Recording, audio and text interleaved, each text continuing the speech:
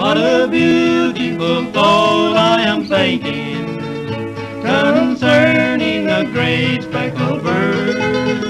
Remember, her name is recorded on the pages of God's precious word.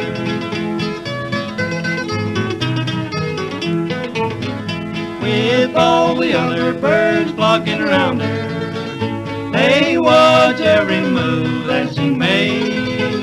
They long to find fault with her teaching, but really they find no mistake. I am glad that I've learned of her meekness. I am glad that my name is on her book.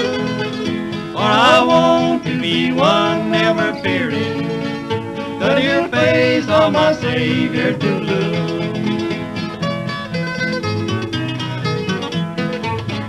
When He comes descending from heaven on the clouds that He writes in His word, I'll be joyfully carried to meet Him on the wings of that great speckled bird.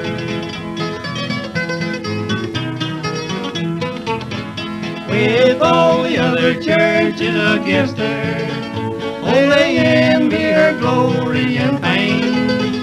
They hate her because she is chosen, and not denied her dear name.